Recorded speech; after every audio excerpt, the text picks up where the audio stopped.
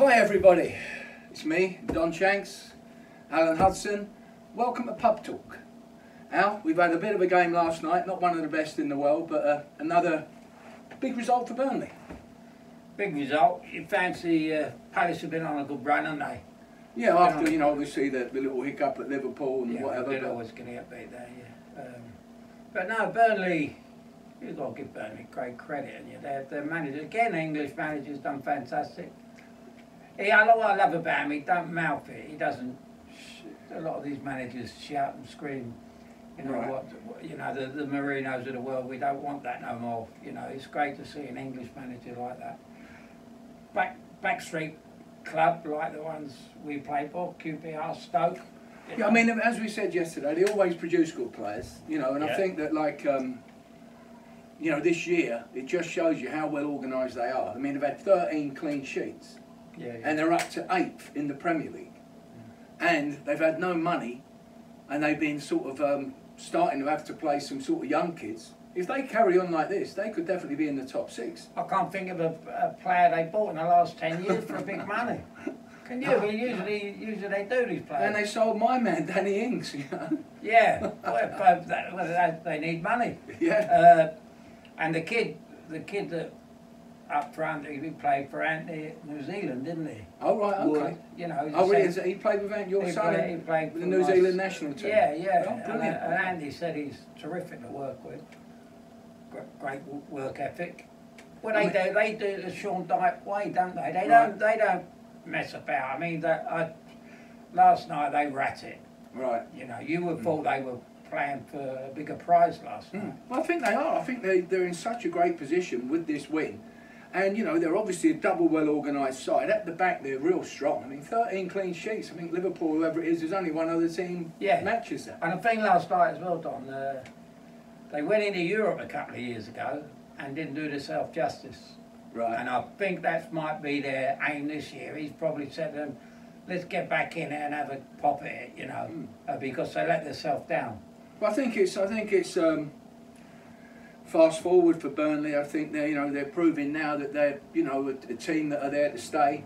They're well organised. They can get goals and keep them out. So to me, it's going to be a top. They might get in the top 6. They talk about keeping hold of your best players. They got to keep hold of the manager. Well, yeah, there's that. I mean, obviously he has done a great. Him and all the staff there have done incredible. Yeah. So Palace, they were up to 9th. They're one behind Burnley now in the league. Or they're more or less level, I'm thinking. What do we think of them? They've got beat, obviously, at Liverpool, as expected. A disappointing game last night. Zaha did start, he did finish. In and out the game. I think he's so... he's a bit like your man, Rashford. He's very, very inconsistent. When he's good, he's good. Yeah. When he's good, he looks like a well-beater. When he actually went to Manchester United, I thought he'd be the making of him. And I think it might have been the season after that Ferguson packed up. Right. When he went there, I thought, that big field, he's got all it takes. The stage, the big crowd. Stage, no better stage, yeah. And I suppose when he's diving a little bit, the ref's sort of going to give it at Old Trafford. Yeah. And he could dive in Manchester United's half and end up in the box. He's that good. And Sir Alex left that year and he was in the reserves, wasn't he? Right. They never got a break. But I thought that would have been his stage. But he's been very in and out. I think he might have a little bit of an attitude problem. Oh, okay. Thinks he's better than what he is. Right. Instead of getting... Well, it's like anything, you've got to prove it. You've got to get the goals in the net, you've got to make the chances, and then people start believing you as in like a full-time, consistent player who regularly brings the A game. Everyone wants the A game, and they're looking at him to do it. I mean, under Roy Hudson this year, they've had a great run. They play some good football, and I really would like to see him get 2 or 3 more wins for the end of the season, finish in the top 10 at worst. So I think Roy Hodgson deserves a pat on the back, getting a team like that organised. You like Roy, don't you? No, I don't really. Actually, I've seen him down the King's Road a couple of times. Oh, so have I, yeah. He must have a little place around here somewhere. I asked him his autograph. I see him standing outside Chelsea ground one day. Maybe he wanted the manager's job. Only kidding, Roy. Yeah, but no, he's done a great job, and fair play to Palace. He got tremendous support. You know what I mean? They started that sort of continual 90 minutes cheering, getting the team going. So I dare say home support was important to them. which obviously no one's got at the moment. Yeah, I don't know. It seems, we said it from the minute that after the lockdown, the team that wants it most, and it seemed that Burnley wanted it more last night. Yeah. And again, two teams that they're playing for their highest spot, maybe both of them ever in the Premier League. But I truly deep down, when they were talking last night about how they let themselves down in Europe, and I think that's probably his motivate. That's what he's motivated his players on that now. Yeah, good. Well, let's hope he gets there and he does himself proud. They do deserve it. And maybe Sean Dyche will get a chance at one of the big clubs if indeed he don't get the support from the money boys at Burnley. And I love the kid Barnes up front. I'm surprised the big clubs never bought him. Yeah, no, he was he's a very talented player. Yeah. Okay, tonight, massive game at the Amex. Man United come into town, playing Brighton. Brighton are playing well at the moment, played real well at Leicester, probably should have won. Beat the Arsenal the week before. Now they've got Man United, obviously at home. They beat Man United, I think, the last 3 times they met them at home. They don't fear anyone. I think so. I mean, I think Graham Potter has done a tremendous job. I mean, the owner of the club, Tony Bloom, you know, he's a very shrewd operator. You know, and they've got some good players there. I mean, Neil Malpay, he's their top scorer at the moment. He's got 9 goals. All right, it's not a lot, but Brighton, as you say, they're a well-organised, strong team. I mean, that is credit to the boss. Absolutely. No big players. They sold one of the best players to Fulham, didn't they? The winger, Knockout or whatever. Yeah, I used to like Knockout. I couldn't believe he went because he was a live wire. You know, he was dangerous all the time. It shows he got a decent squad. Yeah, no, that's true. So we'll go to the favourites for tonight. Man United are favourites to get the job done. I mean, if we're honest, the last 14 games they're unbeaten. 7 of them were in cup games, which okay, so they've only got 50% in the Premier League. But in them games, they beat Man City. They beat Chelsea. Wait for Marcus to come out. They drew with Wolves, drew with Spurs. So I mean, they're tough fixtures. You know, they were top 4, top 5 fixtures all the time. Well, which goes to show that it might be these type of teams they struggle against, and they struggled against Norwich in the week. Yeah, but I think he made changes against Norwich. He was sort of he wanted to give the other boys a run out, Fred, McTominay. If he puts his best team out tonight and they're going to say, look, we're going forward to win this game, you know, I can see him getting a goal or 2. Marcus, are you watching? And hopefully it's him, you know. I mean, I don't know. I mean, they got, 49 points right now. At this time in the season, that's the worst points total Man United have had, you know, in the Premier League. They got a chance now. Imagine this. They could win the FA Cup. Obviously, they've got to beat Chelsea. Then they'd probably play Man City in the final. They'd have to beat them.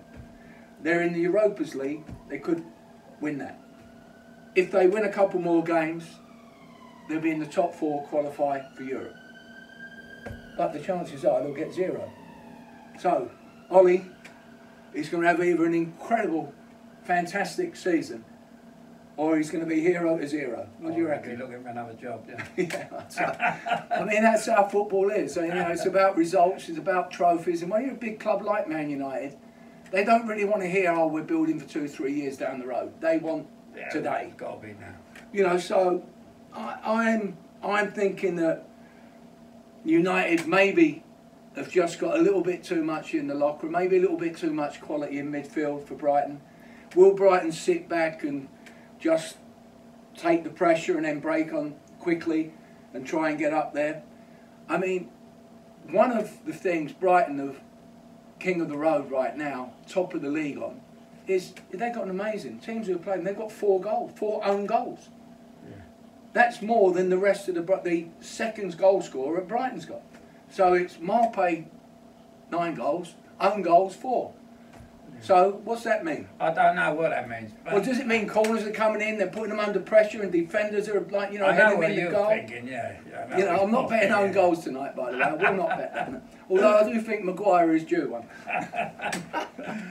Yeah, but no, they get bodies in the box, don't they? They got the big boys and they get bodies in the box. Set pieces, I mean, the Giants are coming up. Yeah, I remember the old team there years ago, Notts County, was like land of the Giants when you played them. They'd come up from corners, you were just, my goodness, how are you meant to stop these? Yeah. You know, I think when Brighton come up, you know, they've got that same factor feeling where, well, we just can't give these any room to run. They'll play the dead balls.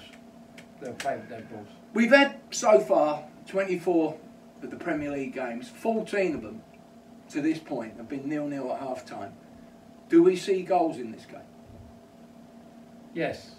I don't think, I think if it's 0-0 at half time, I don't think both teams will settle for that. But I think Brighton are happy with a draw for sure.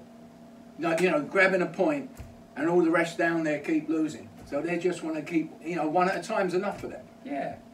No, I think Brighton will go for it. I don't think. Really? Yeah, I do. Come on, seagulls. No, well, I think they can see. Alan's being nice lately now. He's talking to my old club, Brighton. Of course, I want him to win, but can I really see it happening? We want to cheer and Guilty, aren't they? Oh, yeah, we are. We'll talk about that one tomorrow. Now, I think they'll fancy their chances. I like the man. Again, I like the manager. I think he was unheard of at Swansea, wasn't he? Where did he come from? No, he's done well. I mean, he's the rookie manager. He's been with them a year. Yeah. You know, obviously, we had Chris Hughton, there for a while. He done okay, and a lot of people thinking, well, it was a bit harsh in letting him go. Sometimes you need a new boss to come in to sort of get the players, just lift them a little bit, a few new ideas, play a little bit more open football. And I suppose the jury was out for a while whether it was the right call. But to me, it's looking like Tony Bloom has said, hey, this guy's the business, we're taking him, we're supporting him. And I think Brighton, to me, are showing great organisation, breaking quickly, and they never give up. You know? And they might win the night by an own goal. Yeah, 2. So, what sort of score, Al, if I had to ask you to put your neck on the line and give me a sort of... I think there'll be at least 3 goals. I think it'll be 2-1. I'm going to go 2-1 Brighton. I fancy Brighton tonight. You do? Okay. And I think their bubble's got to burst. Manchester United have been on a good long run. They had a little bit, they've had a bit of luck along the way. They were very lucky against Norwich. Yeah, but that's a cup game, a lot of changes. Did they really want it? What are they thinking about? This, I think, is like for the Champions League place. They want to make sure they get that. I would say that's the priority. Obviously, Pogba, Bruno, they left out McTominay in the league and they left out Fred. They brought him back the other night. I don't know who he's going to start tonight. Obviously, we've got Martial, Rashford up front, Marcus. There's not a lot of pressure, but I need goals. Yeah, and I've knocked me a few quid on Danny Ings as a backup, but like, I'd like Marcus to do it. You know, I can buy myself a new pair of shoes then, you know. I don't know whether my old club can do it, but I'm not abandoning them. I'm going to say a 1-1 draw. I think, no, I'm going... They're not the type of team that will win 3-0 Brighton, are they? But I don't think they've scored 3 goals all year, but you know. I think they might have.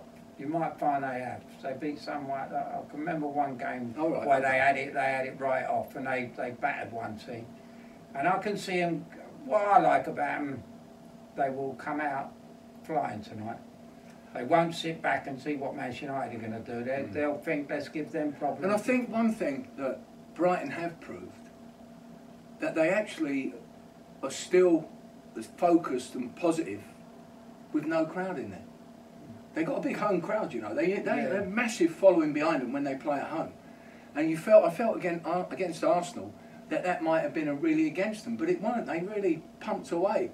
And obviously at Leicester, they were tremendous at Leicester. You know, the penalty save, and they had other chances. You know, they could have come away quite easily with a win.